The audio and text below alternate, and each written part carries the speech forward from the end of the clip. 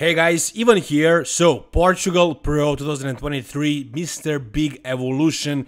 We got the pre-judging of the Open Division, but we're gonna start with the Classic Physique first. We got the winner, the pre-judging and the finals both are over, and this was your top three. In the middle there, in the center, there is the guy that is very popular on social media, Stefan Matala, and we were all kind of expecting a lot from this guy.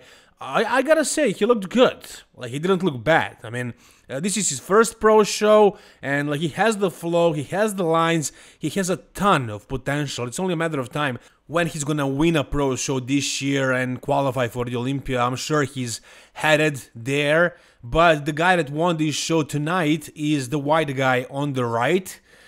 Do I agree with this decision? I like this decision, because one of my people won. What do I mean by my people? I mean white, bald guy. So, yeah, I mean, I'm white and I'm bald, and like, I don't know, I don't see a lot of top Classic Physique guys. Like, I don't know if there ever was a top 10 Olympian in Classic Physique that was bald. Like, maybe there are some black bald guys, they look good without hair, but like, us white guys, we don't really look that aesthetic, right? We don't look that classic. And this guy here, he doesn't look as classic as Stefan, no way. Stefan has much better lines, much more good-looking classic physique. I mean, look at this other guy, like, he has a bubble gut, kind of. He's lost on the stage, he doesn't know where he stands. He just got a little confused. The reason why he won is because he was simply more shredded. He was harder, he was more peeled, and he was, like, more dense. He's actually a bodybuilder, he competes in bodybuilding, but somehow he made the weight in Classic, and he showed up here with crazy density, crazy sharpness, grainy look, you know, and he won based on that. I mean, he also has good symmetry, like, he has good lines, he has good shape and balance for a bodybuilder, but he doesn't have, like, the prettiest lines, the most classic physique of them here. He is the least classic here, I gotta say, but he won based on other criteria. He has a good vacuum though, even though he has a little bit of a bubble gut, he has a good vacuum. Look at the rib cage. Very wide rib cage makes this vacuum look even more impressive, and it's very deep vacuum. So he learned how to do that, and he brought good conditioning. He came in like big, you know, for a Classic Physique guy. And even though Stefan looks amazing. Like, he has a very classic physique, he still didn't win because the other guy brought other things. Like I said, I'm happy that this guy won because it gives me hope, because I'm planning on competing in Classic Physique in NPC or IFBB Pro League potentially someday, and I don't know if I can make it without nice hair, but yeah, this guy is proving me wrong. I guess it can all work out in the end. But again, do I agree with the decision? No. I think Stefan deserved to win this show. I think he was the most classic looking guy here, the most aesthetic guy, even though maybe he wasn't like super conditioned, super shredded and like full and like blasting. He wasn't like spot on. He didn't peak perfectly. No, but still, I think he had enough to win. The judges decided differently. It probably was different in person. We can't really see what was happening based on these photos and the videos, but I'm guessing this guy won because he was like super shredded, super grainy, super matured. And yeah, I guess we don't really understand the judging criteria. I mean, it's not all about classic lines, obviously. It's a little bit more simple in the Open, though. Andrea Presti is for sure winning this, absolutely annihilating everybody. No competition. Nobody is standing on his way at this show. Like, he really brought it. He's like rock hard and full and big, and like, look at the details everywhere. Like, look at the back. Look at his back pose. Look at the hardness in those freaking glutes. What the hell, man? This looks so nutty. So, yeah, he absolutely deserves. Look at the back. Look at the width to those shoulders. God, what the hell? Look at this freaking width taper. This is insane. In very firm second, we got Roman Fritz, but only second. No, Roman is not pushing Andrea Presti. Yeah, they made this final call-out, two-man call-out in the end of the show. I don't know why they made this call-out. I guess it's only for the fans, because really it's not close. But I'm happy that I actually made this call out, because I'm a big fan of Roman Fritz.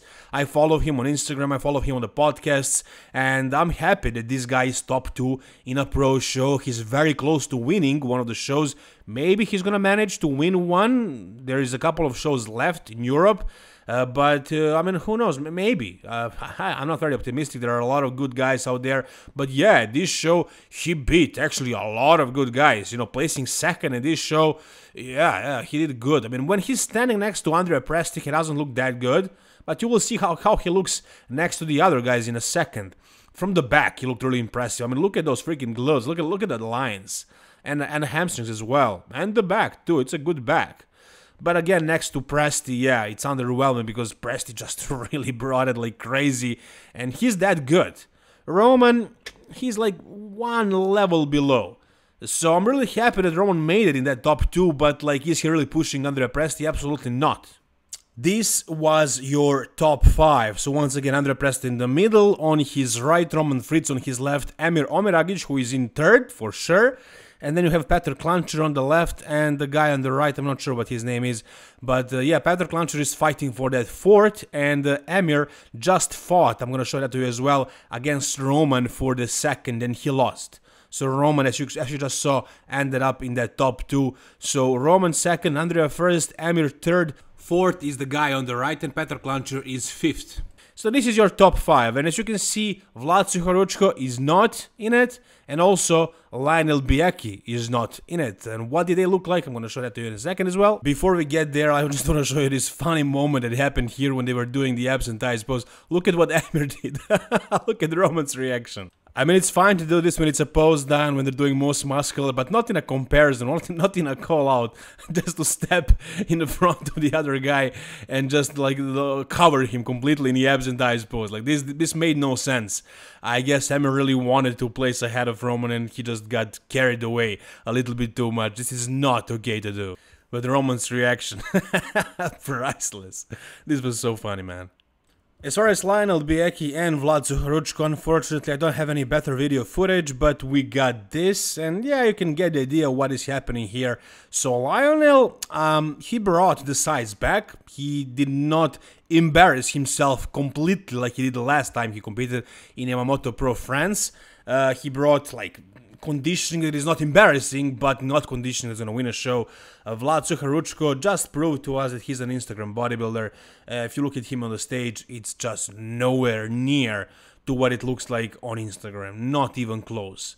Maybe his peak wasn't perfect, it's probably also that he didn't really bring like the best combination of fullness and conditioning, sure, but he doesn't really have those lines, the proportions that the other guys have.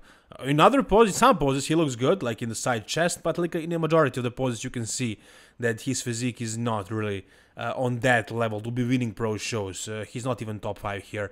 Lionel, as you can see, humongous, like bigger than all bodybuilders here, I'm pretty sure. So he's still holding on to a lot of tissue since 2016, 17 when he was active and when he was very good.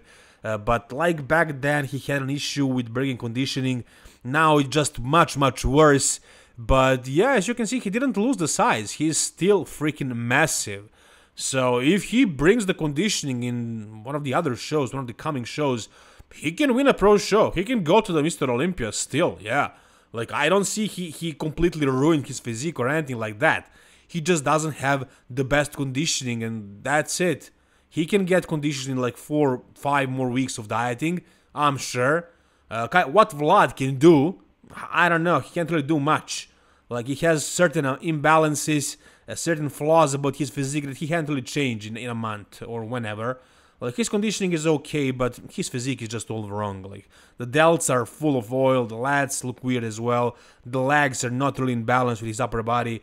And Lionel, like, I can't really see it because it's a horrible footage that I'm showing you. Unfortunately, it's all I got right now, but I think you can get the idea.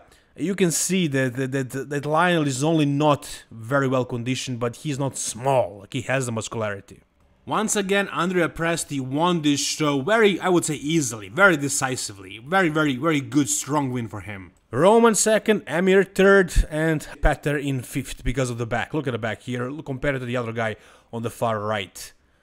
Huge difference in back, huge difference. And I'm really pissed at Petr because, again, he's from Croatia, he's from Balkans over here. And I would love to see him exert more confidence on stage, better posing, but look at him, like, he's totally, like, he's not confident, he's kind of, I don't know, scared of the other guys. And here he missed the peak completely, I think. Like, he looks super flat and not full enough. He's just really flat, and I think he overdieted. He lost some size in the legs and the back.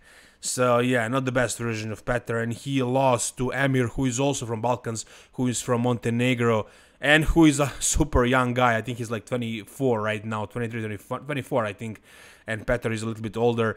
He's like in his 30s. So yeah, I guess currently Emir Omeragic is the best Balkan bodybuilder.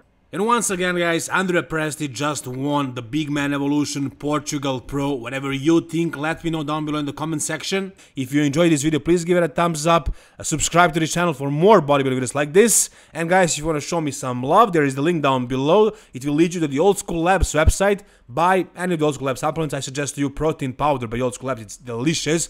But make sure to use the code IVAN to get a 15% discount and to help me out as well. Thank you guys so much. All the best. See you soon. Bye-bye.